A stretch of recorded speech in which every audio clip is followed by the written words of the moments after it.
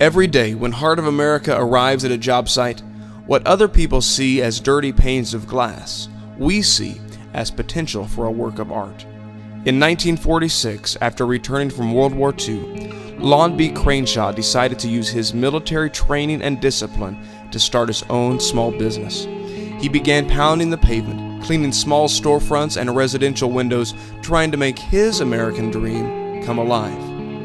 60 years and 3 generations later, Heart of America has moved beyond just storefronts and housing to soaring above the streets, cleaning corporate high-rises, condominiums, and hotels.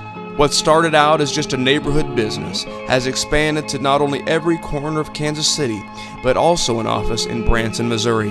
What started as one man's dream to provide for his family is now creating the same opportunity for nearly 20 full-time employees.